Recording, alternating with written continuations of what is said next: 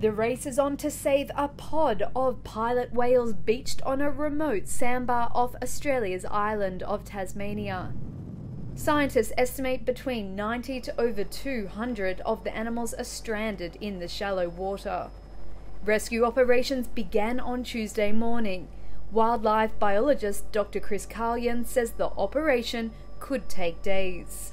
We've got animals spread over a large area and in a really challenging location, so we're going to basically take the animals with the best chance to start with, and the ones that we're able to deal with. So some animals may be simply too big or in an unsuitable location.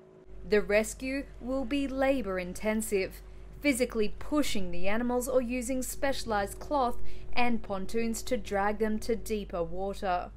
Pilot whales are a species of oceanic dolphin that grow to 7 metres long and weigh up to 3 tonnes. Around 40 government scientists, 20 police officers, fish farmers and volunteers are involved in the rescue effort, the hardest experts say they have encountered yet. Scientists do not know why whales beach themselves, but they say when the animals travel in pods, they're known to follow a leader and gather around a whale that is injured or in distress.